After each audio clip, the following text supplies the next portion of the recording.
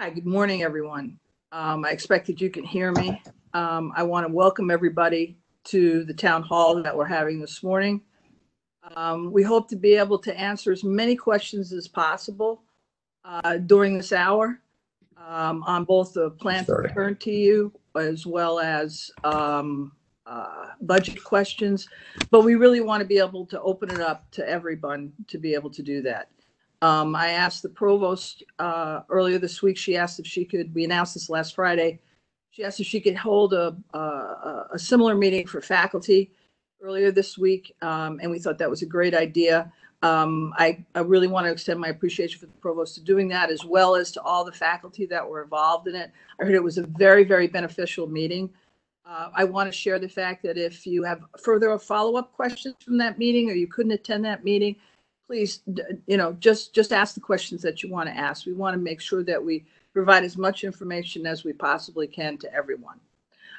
We also want to be able to take the time to introduce everybody. So let me start with saying that I'm Kim Schatzel. I'm the president of Towson University. We also have here this morning Ben Lowenthal, who is the vice president of administration and finance and is the chief financial officer of TU. As I said, we have Melanie Perot, who is the provost and executive vice president for academic affairs. And we also have Vernon Hurt, who is the vice president for student affairs. So we hope that we've brought all the people that could answer the questions to the panel itself. Before we start, I want to take some time to talk about the events that have been occurring around the metropolitan area of Greater Baltimore, across the nation, across the globe. All of us have witnessed the video, and all of us have heard about the killing of Mr. George Floyd at the hands of police in Minneapolis. This is not the first event of law enforcement brutality that has resulted, nor the first incidents of violence motivated by racism that we've seen either in the last few months or weeks or decades as we go back to be able to consider this. Ahmaud Avery was recently murdered as well, and that young man was just jogging down the street and was attacked by two white individuals and taken down in the street. Breonna Taylor was a first responder who was asleep in her home when police officers using the no-knock law came and invaded her home and ended up resulting in her death. We recently also saw two college students, Ms. Pilgrim and Mr. Young, that were pulled out of a car in Atlanta, and they were tased and they were assaulted. One of the things that I know that I can say that all of us share is the fact that this type of brutality, this type of injustice that is resulting from structural racism, it's got to stop. It absolutely has to stop. We know the fact that in 2018, the American Public Health Association declared law enforcement brutality a public health issue. It has to change.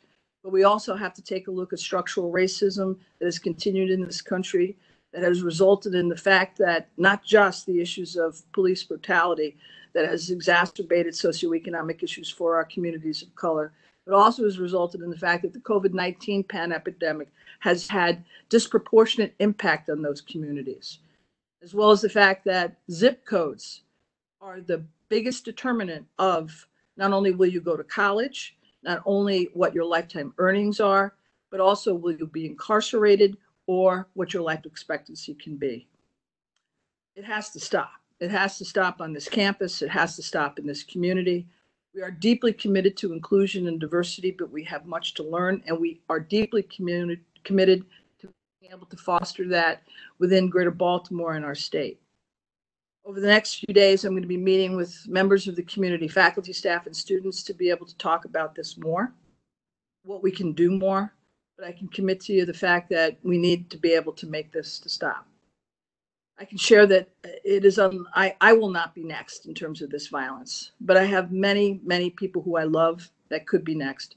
So we're going to be part of making this stop, and it must stop.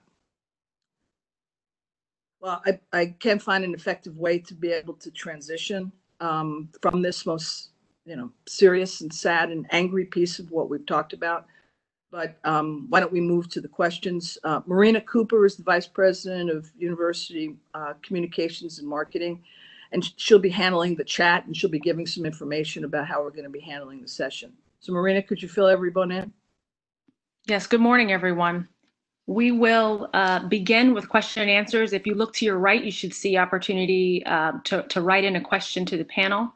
We will be using that. And also, if you are in need of live captioning, as you saw in the welcome message, you can just use towson.edu/captions. So you will have the opportunity to do some live captioning there. Our first question is, have there been any student surveys to determine their relative support for either in-person or hybrid or even online classes this fall? That's the first question, and I will let the president begin with that and perhaps move on to the provost. We've not conducted any surveys across the university itself. I can share with you the fact that when we announced it, my inbox got filled, and I think the provost can be able to share that as well. There was, as an informal survey, half of the students are saying it's fantastic, that we want to be able to come back. Half of the students are concerned, I think, as a lot of others are. And I think that's just what we're dealing with in terms of these types of changes. I'll let the provost add to see if she's gotten feedback in terms of the students. And also, Vernon, if you've heard as well, but we've not run any formal survey. Right. So, we have the mechanism to respond to the return to TU plan. So we've been collecting those comments, and those are from students, faculty, staff, parents, general community members, and they're running roughly the same, as you say, indicate, President Schatzel, that there's the mixture of folks who want to be online and people who would prefer face-to-face. And so we are responding with the high flexibility, low density model for the return to campus, because we think that is the model that will serve the entire community best, while maintaining academic integrity and health and safety as being the priority. I would just briefly add, although we have not done a broad survey of students, we've been very intentional about engaging our Student Government Association leadership. Our new administration just started a few weeks ago, and so we do have student representation as a part of the Return to TU task team. So it's been really important to have their ongoing involvement and feedback as well. Great, thank you. Next question is from Mike. It says, what are the exact start and end dates for the fall semester? So I'm going to give that one to Provost Perot, as that is part of the academic calendar. So thank you. So we just shifted everything one full week. So the first day of classes is Monday, August 24th. And off the top of my head, I can't remember the 23rd. But I'm sorry? I think it's the 23rd of November. I'm going to go with the president on that one. So a week earlier. So everything simply was shifted up precisely 1 week. So the last day of on campus is the Tuesday before Thanksgiving. And I think, Provost, they might be asking what's the last official day of the academic calendar. We know we're leaving campus on the Tuesday before Thanksgiving. What's the last day? But the date would be, I think, part of the question. Right. Right. So the whole calendar shifted up one week. And as the president says, we have made the decision to go to remote learning after Thanksgiving. So there's 2 weeks of classes and then the final exam period. Thank you. Our next question is regarding layoffs. So during the last town hall on April 22nd, it was stated that furloughs and layoffs were not being considered. And this message has continued across the administration for the next several weeks. What has anything changed, and what, if anything, has changed in the last 6 weeks in terms of further conditions or changes that would need to exist to see furloughs and layoffs become a reality? And then there's a follow-up to that question, if I could. And if they do, how will those decisions be made, and what types of actions would be taken? If I can start with it, and then Ben, I'll ask you to follow up. We incurred about $30 million worth of losses for the fiscal 20 year, which ends the end of June. And we've done a tremendous amount of forecasting and scenario modeling in terms of taking a look at what we can expect for the fall. And I can share with you that the enrollments look good for the fall, which is a plus. We've also modeled, though, the fact that we're going to be taking about 1,000 beds offline because of the fact that we need to go to low density in the residence halls. So that's been put into it. We've also looked at the fact that we're not going to have any third-party events on campus. And the reason for that is that we just don't want to increase the complexity of the campus. We just don't want to be doing things that we don't need to do to be able to have visitors come on and have events that are not part of the community. That will provide about another $1 million worth of losses, but we think it's important. It also provides the provosts and the faculty and the department chairs and the deans with the opportunity to use West Village campus and the West Village buildings as classrooms. So we're going to put them online as classrooms rather than have them for events. So we'll just add for bigger space as well for the capacity. With all of that and what we've looked at in terms of what we can see, if we are absolutely fiscally prudent, which we believe we can be, we have confidence that we can be fiscally prudent, we will not need to go to layoffs or furloughs in terms of being able to manage for this upcoming academic and fiscal year. I can tell you the fact that it's a priority for me, and I think my leadership team can say the same thing, that we're going to take care of the people that are at Towson University, the faculty and the staff. And the reason for that is the fact that we are going to come out of this. This is a pandemic. This is not something that was brought on from an economic situation. This is actually because of viruses, we all know. And we want to be prepared to come out of this hole and to be able to have our most valuable resource, which is our people, intact. So I feel very, very strongly about that. It will be absolutely a last resort that we will use, and we all have to do this together. So this means the fact that we're being extremely, extremely cautious with regard to hiring. We have a hiring chill, as I call it, on, which is the fact that we're not going to be making hires unless they're absolutely necessary for the operations of the university or for efforts that we need with regard to the pandemic. Similarly, we've stopped all construction unless it's directly related to either the science complex, the university union, and College of Health Professions. We're doing planning in that. But if it's other than those and it's not directly related to either university operations that we need to do or to expenses associated with preparing for COVID-19 return to campus, we're not going to do it. So austerity, we're going to find some holes in our belt loops that we need to pull tight. But given that, and we all do that, I'm confident that we can avoid layoffs and furloughs. Ben, do you want to add? As President Schatzel said, there is the primary point over here is to protect our primary resource, which is all of you, the faculty and staff of Towson University. We've been modeling many, many scenarios depending on what is going to come down from the state.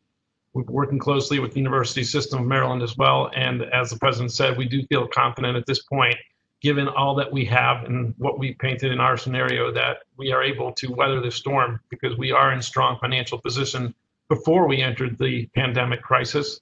And we immediately acted to freeze the hiring and really any major purchases as well. So your cooperation going forward in 21 and keeping expenditures to absolutely essential items is really going to be important to enable us to go forward in this manner. One additional point is that Armory startup in 401 Washington will also continue construction. Thank you, Ben. Thank you. And I just want to follow up as well on the academic calendar question. We did get a follow-up from the registrar's office that the academic calendar begins August 24th and ends December 14th. Online instruction will begin the Tuesday before Thanksgiving break and continue through finals. Again, finals will be online only, and the last day of classes will be December 7th, with finals being December 8th through the 14th. So I want to thank the Office of the Registrar as well as one of our faculty members, Sid, for making sure that we got those exact details to everyone live here today. So thank you. Moving on to the next question, and it is a question about speaking to the options for fully online courses for students in the fall. Will there be courses that are fully online for students this fall? Do we have a timeline to share more details with students regarding that option?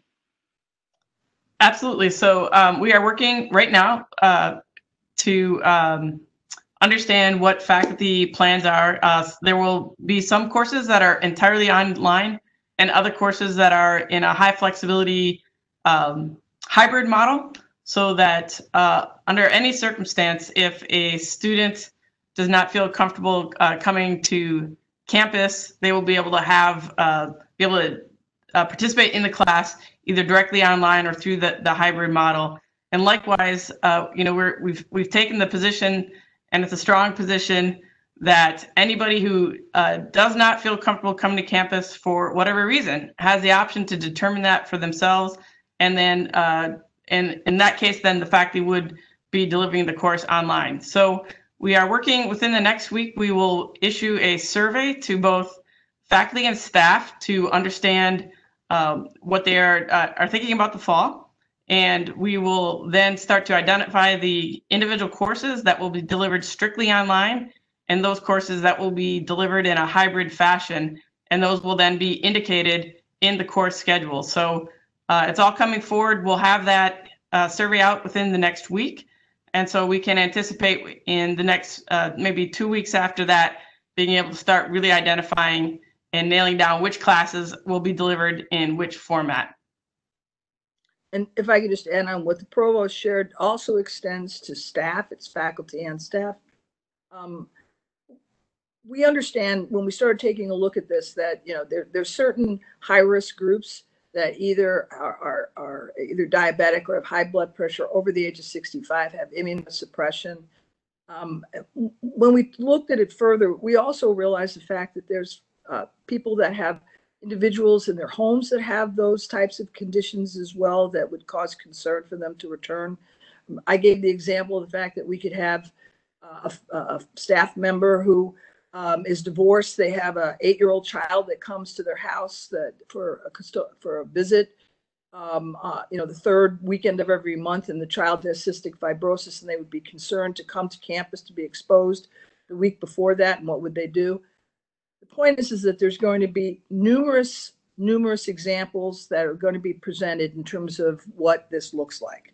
And so we want everyone to understand that we're going to be supportive in a very broad way of what people want to be able to do and what they're comfortable with. We're going to be able to, of course, we have to work together to be able to figure out how the work is done. We're going to stress telework, as the provost says, we're going to stress remote. We also just don't want students, faculty, or staff to wake up in the morning and they have a fever and they feel like they have to be compelled to come. We want you to stay home. Because of that, we have to have all these different flexible ways to be able to do this. And we have to be able to now start surveying to be able to put a plan together that can address them. So it's going to take all of us working together to stay flexible. It's going to take all of us to be able to work together to trust and support each other. But I know that we can do it. In the end, it will create the best outcome, both for our faculty and staff as well as for our students. And we're planning this all over, the next 2.5 months. So more to come on this, and we're going to be reaching out to everybody to get information from you and to be able to share more information. Great, thank you. Next question is about the limitations of on-campus events. And with those limitations and the physical distancing that will be required on campus, how will students be encouraged to stay on campus rather than going home while also staying safe? This is a question about during the semester and a question that I will pose to the panel, but perhaps Vice President Hurt could lead. Sure. So one of the things we want to absolutely have is a healthy sense of campus life. And so from our student activities office to a number of campus partners across student affairs and across the university, we're really looking at how do we provide as a robust as possible sense of campus life. And so for example, I know our leadership and campus recreation is looking at what will intramurals and what would club sports look like, following guidance from some of our professional organizations like NERSA and other guidance from local, state, and federal kind of requirements. So our goal and our plan is to have as robust as possible campus life, including student organization events, other events that are sponsored by campus organizations, but doing those in a way that aligns with physical distancing responsibilities and requirements, but allow ongoing and consistent engagement for our students. Thank you. Next question is, who will be responsible for properly equipping the campus in terms of cleaning services and cleaning spaces between classes? And who will be responsible for ensuring the physical distancing is maintained on campus? And then a follow-up comment, it should not be the police. So I can start a bit, and I think everybody can weigh in that's on the panel, because this has been a topic. It's really the first topic that we're dealing with, which is preparing the campus.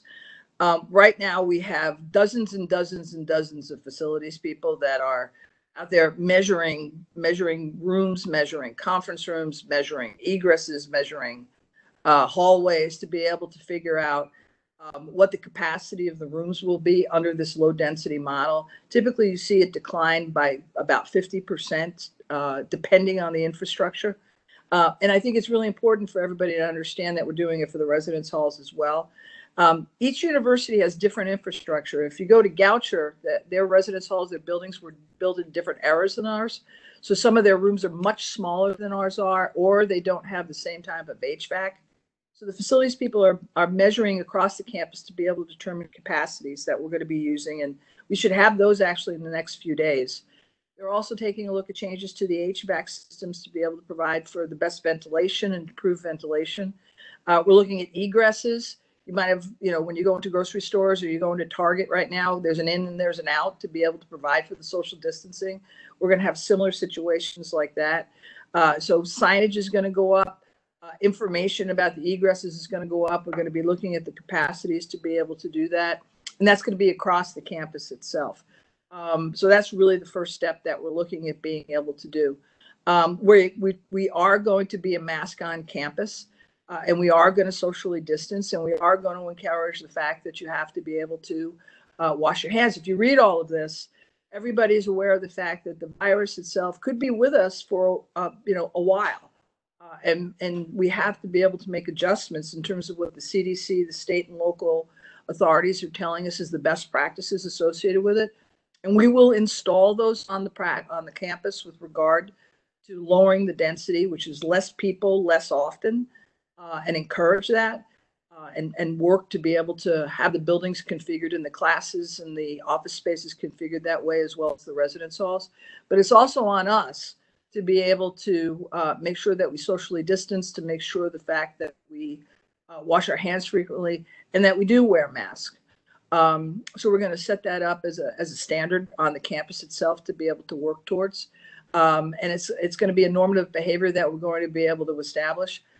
I'll ask Dr. Hurd if he would talk about how we're going to be educating the students, because I think we have the students with that, and Provost, please talk about it in terms of class management as well, the conversations with the faculty, if you would. So a lot of our effort this summer is going to be around kind of campaign style communication to really prepare our student body for our shared responsibilities from a community standard standpoint to all hands on deck in terms of this quote unquote new normal. So that's going to be a big part of our efforts this summer. I will also share that I'm really proud of our student leaders. I think our students understand what's going to be required for us to safely return to campus and are really excited and thinking about ways that they can be leading voices in terms of setting culture and, again, creating the expectation and standard across campus. So that partnership, that collaboration, that kind of culture setting and all hands on deck approach is going to be important going forward. And as far as the classroom management challenge, we understand that can be a challenge if a student, for whatever reason, shows up and doesn't want to wear the mask, and really would be treated as any other classroom management issue. We do have a group of faculty and staff and students working right now, looking at all of our policies, including student conduct policy. So, you know, we're saying we're a mask on, and so there would be first, you know, effort is the educational piece, right? That Dr. Hurt just spoke of. There'll be signage everywhere. It's part of just sort of our community values, and so our expectation is that those incidents will be few and far between. But should they arise, it'll be handled through the student conduct process.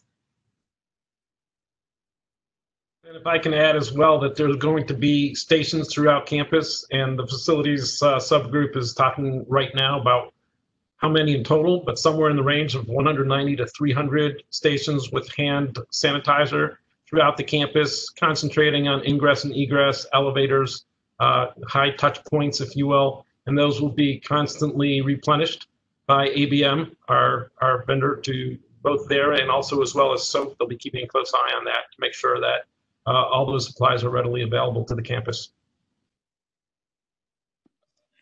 Thank you. Another question about facilities. When will we know how many students can be seated in instructional rooms, and when capacities for different rooms are kind of set? And when will we know which rooms are scheduled to be outfitted for the Panopto compatible technology that will take in, obviously, consideration the access and technology needed for faculty providing remote services? So I'm happy to tackle that one. We will know within a week the room capacity. So the facilities people are working very hard. They're almost done. They've almost completed that task, and so we will have that ready by the end of next week. So we'll identify what those capacities are. As far as the Panopto, we have a list of currently enabled rooms, and one of the working groups on the task force, their entire focus is on procuring and identifying appropriate technology for these other rooms. And so we're going to at least double and likely more than double the number of rooms that have that capability. So the group's working on that, and we will have those for everybody within a week or two.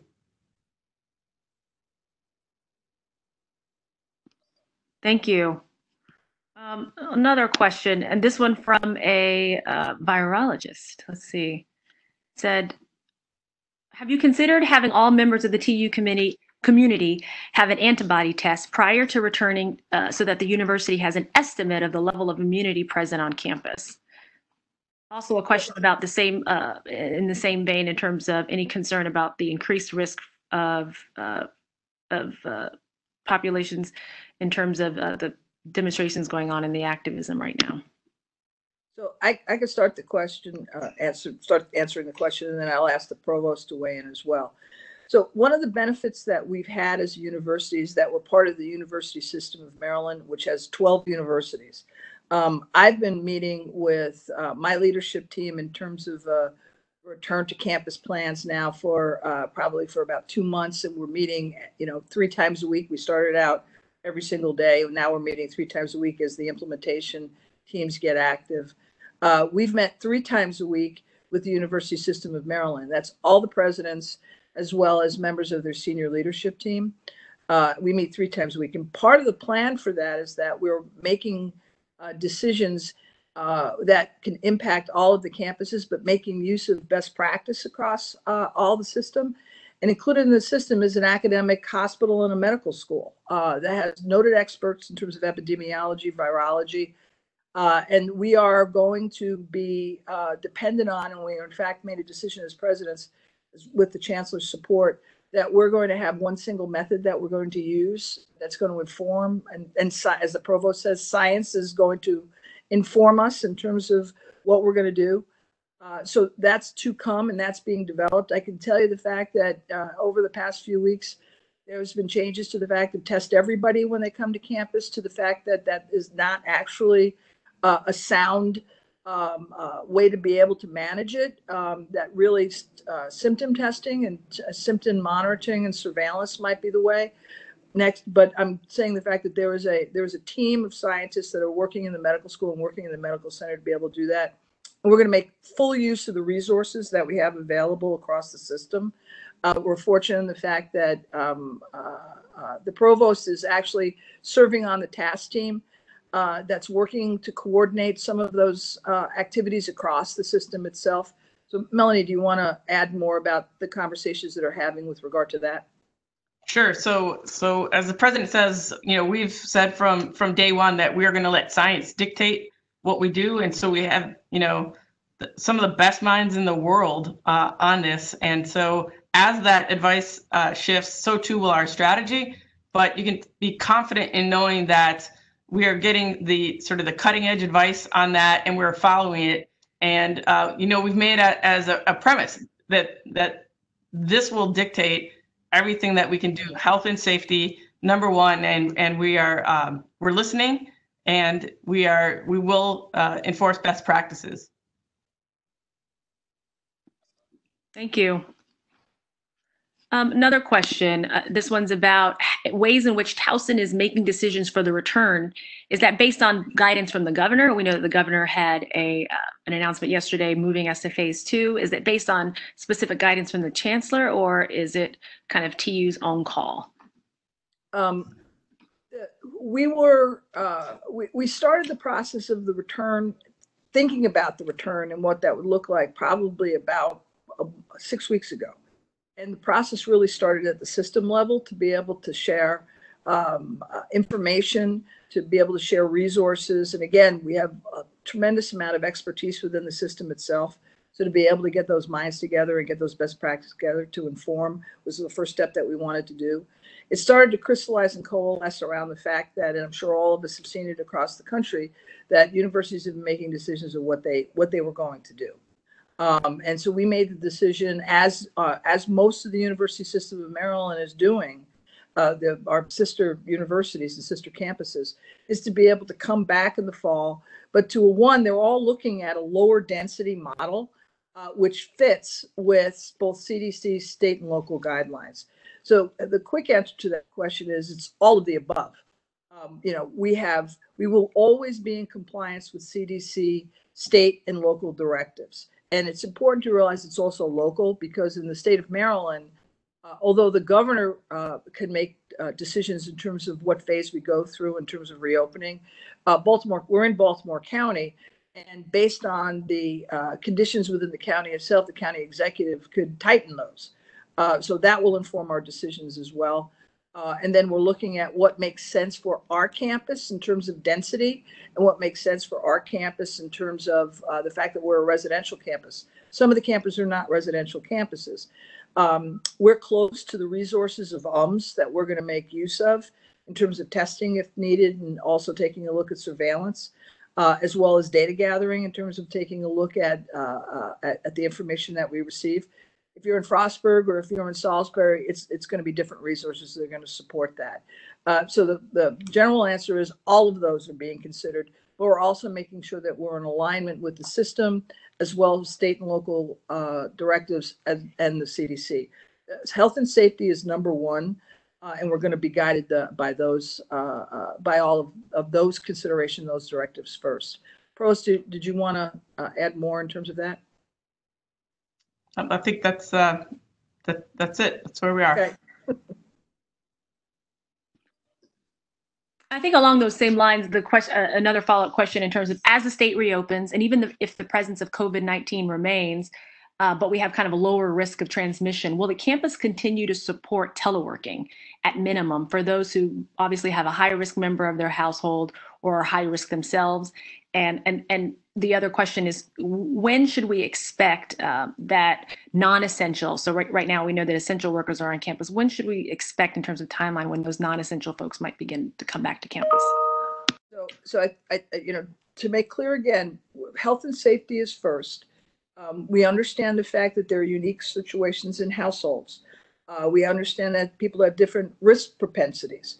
We understand the fact there's different anxiety levels that people have, and we want to be supportive and respectful across the board, and realize that telework is helpful because it's reducing the density of the campus. So we're actually supportive of doing that. We have to get the work done, so we're going to have to work with supervisors and individuals are going to have to work with their supervisors and managers to be able to figure that out. But we want to be able to encourage that. As time goes on, we'll take a look at what changes might be done. But I can assure you the fact that we're going to be supportive of our faculty and staff as well as our students, because the flexibility has to apply to them as well, given those conditions. In terms of the question of when we will know this, I think the provost said the fact that what we're doing is, the first thing we're doing is we're trying to figure out how many people can be in the buildings. And then from there, be able to provide that information to the managers and the supervisors and the vice presidents to sort that out. And then we'll be able to communicate that. As soon as we have that, we'll be able to figure out plans to be able to let people know. But right now, only essential workers are on campus. So I just want to make that clear, is that we have not invited people back to campus other than essential, because of the fact that we want to control and phase in that over the next week. So I would think that in the next 2 weeks, we'll start giving more information out. So I would say 2 weeks from now is when people will first start hearing about some of the return plans that we'll have in terms of phasing people back to work. And it will be phased. We're not just going to flip the switch and everybody's going to come on. We will bring it back first. Probably the first group that will come back are going to be researchers that will be coming back to campus. Then we'll take on the next phase of essential workers. So you'll be hearing from your supervisors and from your managers. But as I said, the first step is to be able to figure out capacities and egresses, et cetera, so we can make sure the fact we can socially distance when we do return. Thank you. Another great question. Will faculty and students be told if they have come in contact with a COVID positive person or a person with COVID symptoms on campus? Alternatively, will we be told if we should self-isolate? So we, as I said, we're working with the university system and we're working with the medical school. We will have a protocol for that. So, in all likelihood, what we're going to do is to have people self-monitor every day. We've ordered something like 300 thermal thermometers. We're also going to provide digital thermometers to the students to be able to do that. If somebody has a symptom, that we're going to be setting up and standing up resources so that they can be able to report it and they can be able to receive counsel with that. It's all going to be based on health department and CDC guidelines to be able to do it. One of the things that we are doing as well is that one of the towers, and I forgot which one, was supposed to come down for come offline. In fact, was brought offline with regard to having it renovated. We've paused on that renovation, and that tower will become the tower for residents that need to self-isolate. And that's important for us to be able to have, because of the fact if somebody people can come down with the COVID-19 symptoms and they don't have to be hospitalized. Well, if we have residents on campus, we want to be able to isolate them so that they can basically be able to self-care. Many people can be able to take ibuprofen and get by it, or they have some level of symptoms that does not require it, but we want to be able to isolate them and monitor that. So we'll have that in place as well. And we're fortunate to be able to have that residence hall. There's other universities that are looking to rent out hotels and all sorts of things to be able to provide that, because that's necessary for us to make sure that the campus is safe. Okay, thank you. A number of questions about fall events in terms of sports events, performances, exhibitions, and these are mostly internal events. We already know that external events and third-party events have been canceled, but what about those events on campus that are within the community? What is our stance on that? Well, I'll start that out and then give it to the provost and Dr. Hurt. The first thing that I'll say is got to meet CDC, state, federal, local guidelines in terms of social distancing and how many groups can gather and the social distancing requirements. So that's the first and foremost. But Provost, Dr. Hurt, if you add in terms of those events on campus. Sure. So so absolutely that's the first premise, and part of that will have to do with that facilities room capacity analysis that's happening right now. We also have a group of faculty who are looking at these particular issues so we know that the performing arts, for example, have some unique challenges that maybe that are different from, say, teaching an English class, and so they've been tasked with looking at best practices. I know that there's a whole national discussion. There's communities of practice that are taking place right now, And so people are trying to understand, how do we do theater? How might we have choral performance? And so all that work is taking place. We would, of course, like to support those, but again, it all has to be done with the health and safety of our community in mind. So I'm confident that the creative thinking that has already taken place on this campus will allow us to have some of those events, but it's gonna be in a modified form, and we understand that, and I look forward to seeing what creative solutions the team proposes. All of those solutions will be reviewed by our health and safety team, again, so that we understand that is priority one. And I would just briefly add, even as we transition to virtual space at the end of this past semester, we will continue to utilize the virtual space for programming, whether it's student organizations, whether it's departmental. So again, keeping with this theme of kind of hybrid delivery, both in the classroom as well as outside of the classroom. I think it's important to, again, as the provost noted, to set that expectation that in terms of large scale events, it will not look like what it has in the past. We will likely be looking at some type of limit to the number of quote unquote large scale events, whatever way that is measured based on the guidance at that time, in order to ensure that we're able to do it safely. Thank you. And Dr. Hurt, we'll keep it here with you. Given that beds will be reduced by about 1,000, and this is just a question, so feel free to just chime in terms of the numbers here. How will it be determined which students can return to on-campus living? Will more students be directed to off-campus apartments or asked to commute? Yeah, so one of the things that we're looking at is what that model is going to be. We do know we will prioritize on-campus housing for our freshman students, as we want our freshmen to be on campus and have that experience.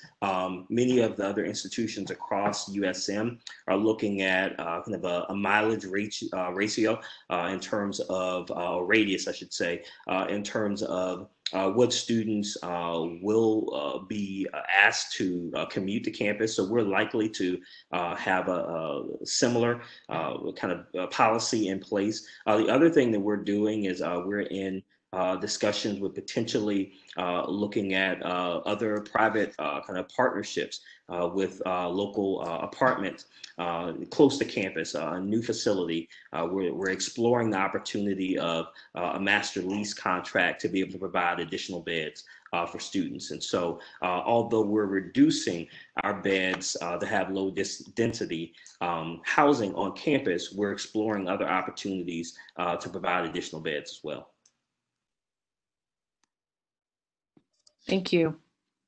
There's also a question about some of our contract workers, some of our, such as our ABM employees, and those who provide our cleaning services. How is TU working to address the needs and vulnerabilities of our contract laborers? This might be a question for Vice President Lowenthal. Thank you, Marina. We have been working since the beginning of the pandemic with all of our third-party vendors, big ones being ABM and Chartwells, to ensure that those folks continue to have health coverage. Clearly, there's reduced services on campus, so those individual institutions did have to do some layoffs for their employees just to manage the current environment. However, we did ensure that all of those folks do have access to the days off that they need as it relates to the pandemic, and they continue to have health coverage even during the layoff period. And that's something that we worked with them from the beginning on. So we feel good that that coverage is still there. As we gear up, of course, a lot of those folks will be coming back on campus and will be back on the job in order to provide for the campus as we gear up for the return. Thank you. There's also a question about PPE and the supply that TU will have and how that works with our employees. One question is TU going to have a supply of PPE in all buildings, particularly in student services offices? For example, this person works in the academic advising center and wants to know if they will have masks in case a student comes and meets but doesn't have one. And then there's also additional questions about whether it's masks or just facial coverings that will be required. And the same is true in terms of faculty asking questions about whether or not they will be required to wear masks during lecture. So a number of PPE and mask questions that I think a number of folks on the panel can address. So how about I start and then we'll kind of pass it around. We have a subgroup that specifically is looking at PPE itself because we know that we want to be able to have supplies on campus. So we will have supplies on campus for PPE in the event that somebody doesn't bring it or forgets it. I think that by the time we get to campus, I know that I have 3 or 4 different masks that I have, the Gator kind. There's lots of different ones. So if we're walking around just Towson, Baltimore, Maryland, you're seeing that. So, but we want to make sure that we're able to supply masks for those that need them. We will be supplying masks for students in terms of the return, and we will have them available. In terms of being able to source those, we've been very lucky and very fortunate again to be part of the university system. So in terms of getting PPE, we have a good supply of being able to have those. So I'm confident that we'll be able to support the needs of the campus at that point. The question about would there be a face covering? Again, we have a team that's taking a look at this, and so I'm not going to say yes or no. I don't know what they're going to come out with, but we're going to be very deliberate in terms of what we're going to communicate with people, and it's a cross-functional group that's dealing with that. So we want to make sure the fact that we can answer all these questions, and as I said, we have a team working on it. Where there are high traffic areas, which there are on campus, and you've probably seen that in various grocery stores, we're going to be putting plexiglass up. So there will be plexiglass, there'll be egress, there'll be PPE made available, sanitizers, low density. So what you're seeing in our community is going to be mirrored on campus itself. But I think the thing that's going to be different that we have to deal with is the residence halls as well as the classrooms in terms of the density itself and being scientific about how we manage that. Provost, Dr. Hurd, if you'd like to add anything, Ben? So I'll address just very quickly the specific question about faculty and how faculty will handle addressing their courses, and do you have to have a face covering during lecture. So again, all of this is being determined right now, but we do know that there are rooms that are designed such that there's 12, 15, sometimes even 20 feet between the front of the room and the first row of seats. And so in those cases, there may be an opportunity for a faculty member to speak without the mask. Again, we're going to wait till we get the CDC guidance on that. There's also, we've come up with multiple solutions. They're the clear plastic shields, face shields that people might choose to use. So we've procured a bunch of those. So I know that there's concern, of course, for our students and faculty and staff who may rely a lot on lip reading, and that's a challenge, of course, when people have face coverings on. So we have that as an option as well. And we are also exploring in certain rooms putting the plexiglass up between the lectern and the desks, so that would provide, again, a safe way for a faculty member to continue to lecture or have a discussion with their students without having necessarily to cover the face. So there's all sorts of options that are out there, and we are working every single day to get as many of those options in front of faculty to meet the health and safety and also the individual comfort level of the faculty member. Great, thank you. As the president mentioned, I'll just say briefly, as the president mentioned earlier, we will be a mask on campus. So the residential experience will be no different. The expectations will be that our students will wear face covering in the residence halls, particularly outside of their own residential spaces, and that includes all of the common areas. We'll also look at installation of plexiglass and whether it's the front desk of the residential halls and other appropriate areas. Thank you. Also, I know that we're receiving a lot of messages and feedback around the capacity issues we're experiencing. We apologize. We just want to remind everyone that a recording will be provided as soon as possible of this entire town hall. And so we are moving as quickly as we can, and we know that some of you are experiencing, or your colleagues might have reached out to you in terms of their inability to get in, but we are working quickly to make sure that we can resolve some of those issues. Question has come in regarding our most vulnerable students and those who need to return to campus in order to have a place to stay, a consistent meal, internet access. What is being done about our students who need that support in terms of hardship? So I can start. I really appreciate that the question was offered. I think that it's important to be able to recognize that for a large number of our students, the safest place they can be is on campus. We are also dealing with faculty and staff where home is an abusive place, and that having a place to go to, a place to work, colleagues, is important both for their well-being as well as for their behavioral health. This is something that's important, and we want to be able to provide that because, as the individual said, it's a place where they get a meal. It's a place where they feel safe, and many of our most vulnerable community members have had everybody struggled, but they've struggled in a way that's absolutely extraordinary. We're going to be particularly supportive, and we have been supportive of those that are most vulnerable, both through the emergency fund that we've set up, which I'll ask Dr. Hurt to talk about. I'll also ask him to talk more about the behavioral health support that we're providing to those individuals as well. So, Dr. Hurt, can you do that, please? Sure. So I do appreciate that question as well. At the end of the day, we want our students to be able to flourish and thrive, even in the midst of the pandemic. And so you may recall when we made the transition to virtual learning, we did provide housing. An opportunity for students with hardships. So that includes, students with international students who may have particular medical issues, coming from low-income backgrounds, whatever the case may be. And so we were able to stand that up. As we're moving forward, a part of our finalization of room assignments this summer will be surveying our students on the front end so that we can be able to make earlier preparations for those students and really kind of give that sense of peace of mind.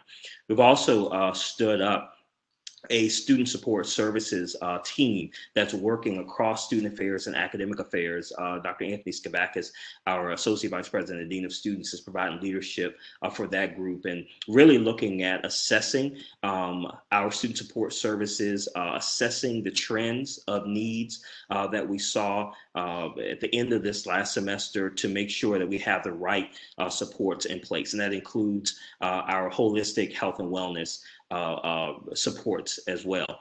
In terms of emergency funds, we were able to distribute a large sum of money this past semester through our emergency fund, through the foundation, as well as most recently through the CARES Act funding.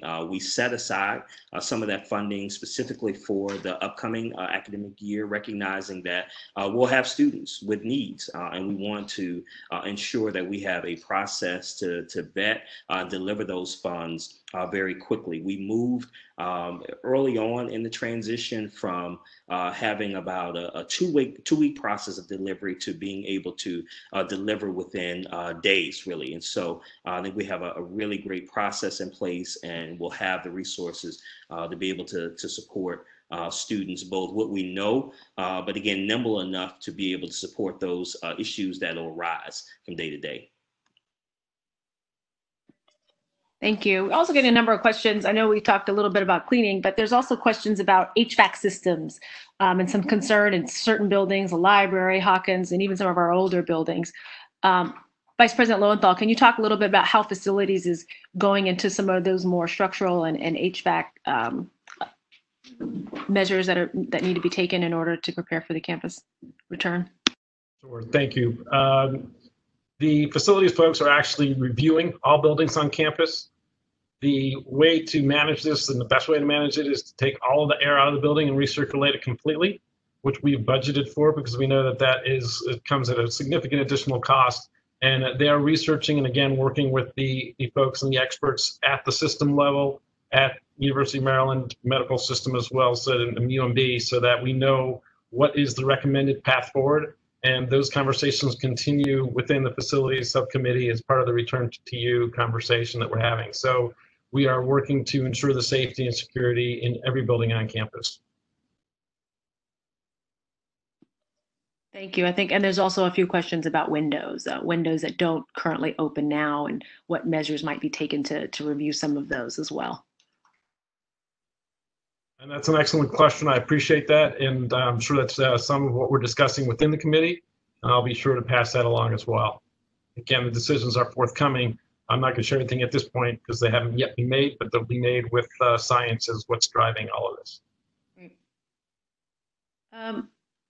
I know we're getting close to the hour, but I'm going to keep going. We have quite a few questions, and I want to get as many of them offered as possible or answered as possible. One question is, what will dining halls and cafes look like on campus? How will those be different? Well, I could start and kind of throw it both to Ben as well as to Vernon. I think we're all seeing takeout. I think we're all seeing grab and go. We're going to follow, again, CDC, state and local in terms of doing things, but we also have to follow social distancing.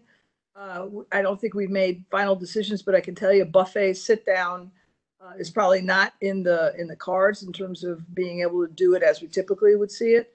That we're actually going to be taking a look at requirements to have either grab and go or, certain menus that would be takeout to be able to do that. That's one of the things that the committees are working on as well, but it will not be as we've seen before. But I'll give it over to Dr. Hurd as well as to Ben in terms of what we've been working with in terms of Chartwell's, as well as some of the things that Dr. Hurd has heard from his colleagues across the country with regard to dining halls. I'll let Ben talk about Chartwell's in particular, because I know they've been doing some great work in this area. We're going to be making some changes to floor plans, positioning of tables and chairs, capacity at tables and chairs to really align with, again, those physical distancing requirements. As the president shared, what we're seeing nationally is certainly an increase in grab and go options, really, increase in different types of utensil use, moving away from glass ware to kind of plastic disposable ware, keeping in mind also with sustainability goals and requirements as well. And so I think that's what we're seeing nationally. That's what we'll see as we move forward on campus. And I'll just add that we are working very closely with our partners, Chartwell's, to ensure the safety and security. Much of what President Dr. Hurt mentioned already, in that it'll be grab and go options. We are also installing some of those plexiglass shields that we talked about earlier, so that at the checkout counters, which are very high activity, they will be installed there so that we can safely do any transactions that are required. And certainly Chartwell's and we are both in touch with the national discussion on what ends up being the recommended safety guidelines from both CDC and the experts in the field. Thank you. Okay, we're just about 11. I'm going to take a couple of more questions, and I want to thank everyone who has submitted them. They've submitted them to me in a number of ways. So I'm trying to moving across platforms to try to make sure we get as many questions answered as possible. One question was about research and what is being done, Provost, to provide for the research that faculty obviously will have to continue with, as well as working with students through that research. So thanks. That's a great question. So our intent is to launch the research process early. In the next few weeks, to start slowly bringing people back to campus. And so we have a number of faculty who need access to their research labs to be able to do that. And here again, we're following pretty specific guidance from our colleagues in USM regarding, again, the health and safety. And there's particular concerns, of course, unique to research practice that we need to follow. And so just as one example, the faculty involved in the research labs will be provided with the N95 masks, because we know they need a higher level of protection just based on the activity that typically takes place. And so we are working right now with creating a very specific set of protocols for the return to research. So all faculty who would like to come back to campus to take part in research, to restart up their labs, have a process they need to go through, which identifies what the activity is, who's going to be in the lab, what are the preparations for PPE, what do you need, what's the cleaning regime you need. This is quite an elaborate questionnaire that is going to go out to all those faculty. We're finalizing that right now. So I've been working closely with Dean Banco and Dean Plowfield, and I expect to have that ready to go within the next 2 days. And so that will be issued to faculty. Those questionnaires will come back in. We'll make sure that we are prepped and that the faculty are prepped, and any students who are doing that research with them are also prepped, and then we can start returning to research. So again, that will be a phased in return. We won't have, mass return of faculty at one time, but we think we can sort of stage that research practice and build up slowly over the summer in a safe way. So we're really looking forward to doing that. One quick additional note, I know there were concerns from research faculty and the fact that central receiving has only been operating on reduced hours, Mondays and Thursdays during the pandemic. In order to facilitate the research starting back up, starting June 15th, central receiving will be back at their full hours. Thank you. Another question in regards to, and I think that we've answered this one, but just making sure that we're covering all our bases about contact tracing. Will contact tracing apps be used? What about asymptomatic employees, and how are we protected from them in terms of thermometer checks and fever checks? Will all of those precautions be in place? The president is nodding, and I know that she's covered quite a bit of this in terms of our connection with the system, but I think it doesn't hurt to reinforce that one. As I shared, well, first of all, mask on is how you deal with asymptomatic. I think everybody realizes that, as well as social distancing and hand cleaning. So we're going to be making use of the directives that we're getting from both the system as well as the state and the CDC. And so all of those are going to be involved with that. We're also going to be working with the Department of Public Health, the local Department of Public Health, in terms of reporting. There was a question before, are we going to, do contact tracing on the campus and surveillance? And the answer is yes, there's a requirement to be able to do that.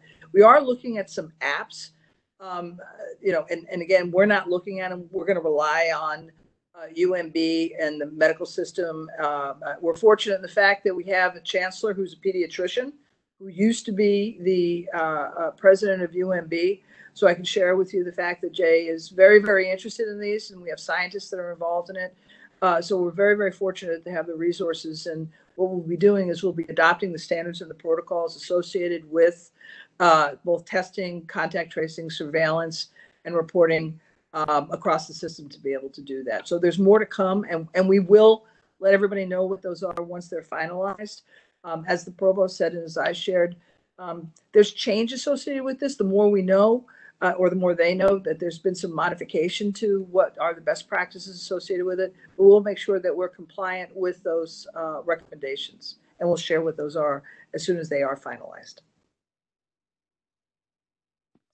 Thank you. Another question about travel. We already know that university-sponsored out-of-state travel has been suspended for the fall semester. What about travel that is not university-sponsored, perhaps grant-sponsored, or even personal travel outside of the state? How will that, are there any limitations to that is the question. So I'll start with that and then turn it to the provost. Part of the reason for the travel is, one is for expense. As we talked about, is the fact that, we're trying to pull our belts tight so that we can make sure that personal actions are a last resort for us. But it's also a way to just reduce factors that could influence outbreaks. So to be able to limit the amount of travel that we have just to Maryland and to District of Columbia kind of prevents that. But a lot of that decision was also just expense related. the provost can talk about the fact of research, because that really informs the decision on grants as well.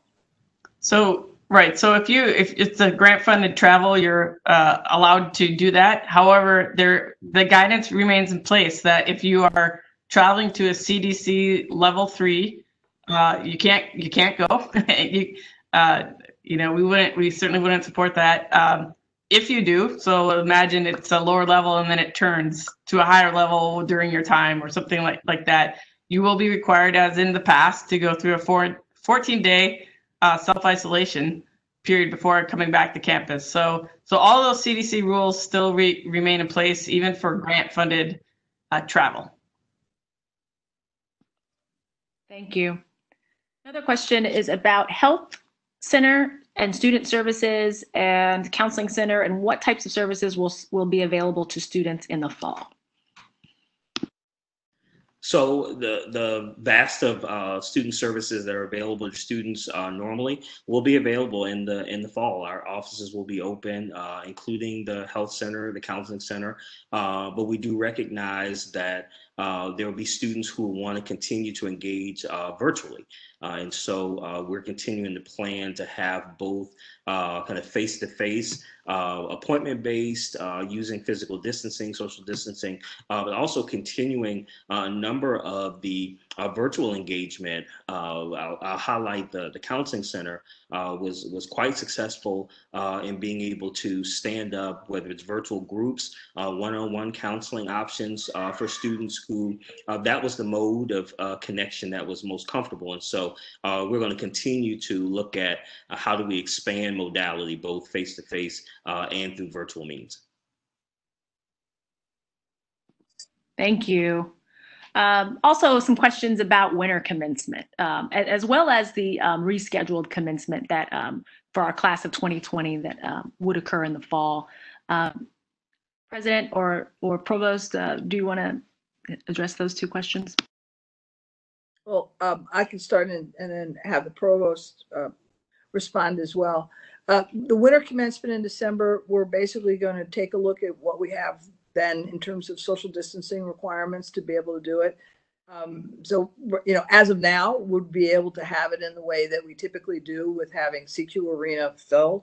The answer is no, but we'll have to see what the guidelines are from the state and the CDC as we move forward. So we're constantly looking at those.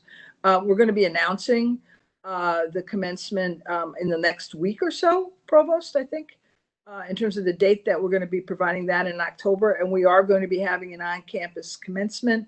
And as I said, it should be announced in the next week or so that people can plan for that. And we're looking forward to welcoming back the class of 2020 to participate in that. President Schatzel, may I reveal where the location of that? Yes, you can, sure. Okay, so get ready, everybody. It's a outdoor commencement at United Stadium.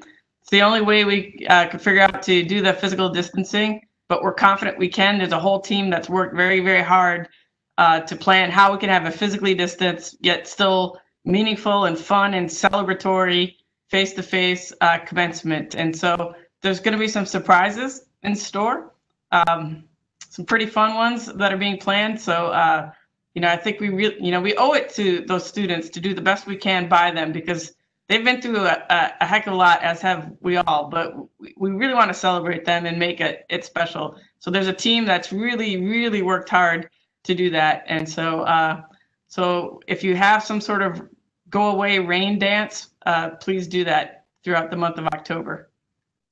Thanks, Provost. I didn't want to put you on the spot by having you announce, so I appreciate that you were able to do that. Just a couple of more housekeeping questions, and then I promise we'll let you go.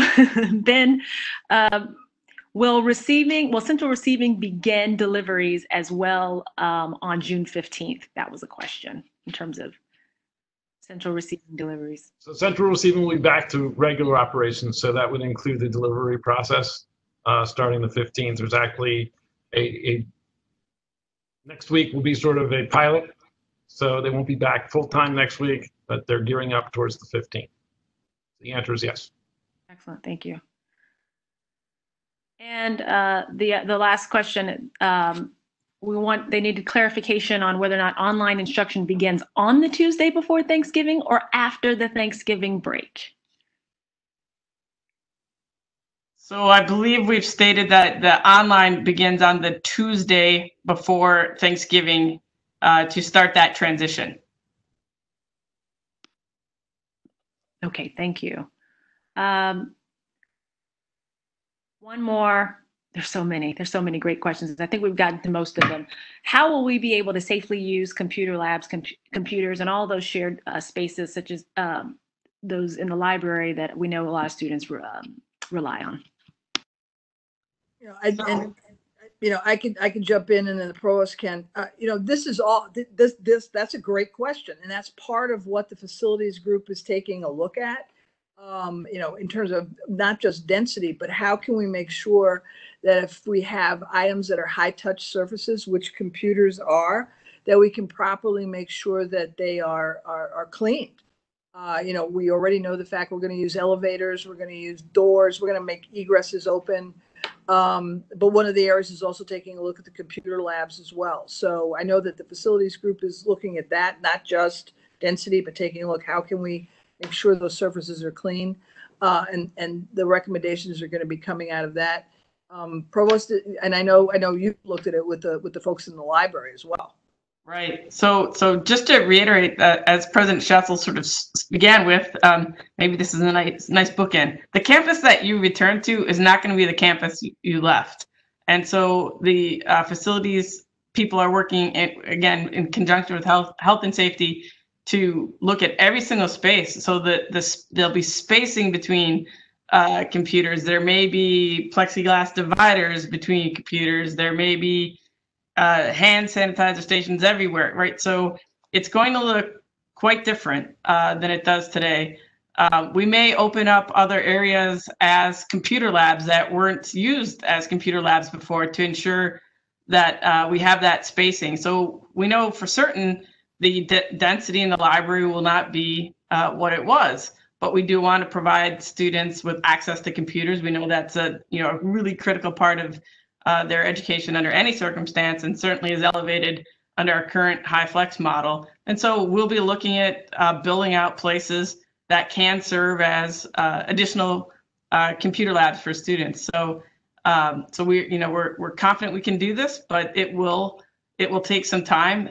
My goal would be to open the library on a modified schedule earlier than the classrooms, to start to understand, again, the flow and the cleaning regimes that are necessary. So it's all part of phasing in slowly to understand what we can do safely and what our strategies ought to be going forward. Well, one thing that I'd ask Dr. Hurt as well as the provost to mention, I think we've talked about the fact that we're going to be bringing the freshmen in a week early.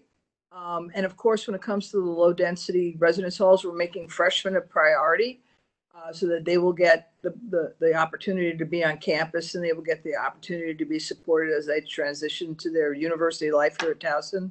But can the two of you talk about the rationale for bringing the freshmen in even a week earlier than the opening of classes?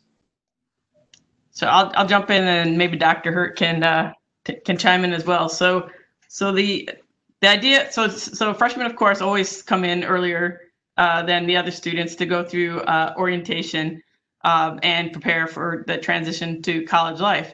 What we've decided to do under the current circumstances is to bring even a few days earlier than that to work on some of the specific challenges that will exist under the, what fall 2020 will look like, to really facilitate in a deep way that bonding to each other, to TU, understanding that the academic classes, all of those sorts of, how to work in an online environment, how to work in a hybrid environment. And so we think bringing folks in a little bit earlier will give us the time to do that, again, in a physically distant manner. So there may be, we'll be running people where we used to be able to address 600 students at a time. We may be addressing 100 at a time. And so this will allow that really critical bonding, the preparation for the new academics, all of that to take place.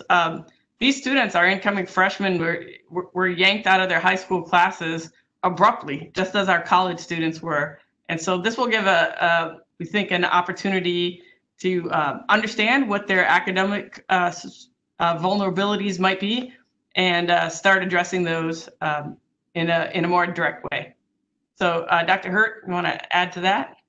Yeah, I'll just say this is, the research shows us the efficacy of summer bridge experiences. So this is really aligns with best practices and an opportunity to both prepare to build that sense of community connection to campus, but also get a sense for us as how the transition from the K-12 experience into college impacted their level of preparation, and allows us to also do some data gathering, if you will, about what our students are coming in with. And that information will help inform everything from kind of course delivery to also what student services we want to make sure are available and targeted to our new students.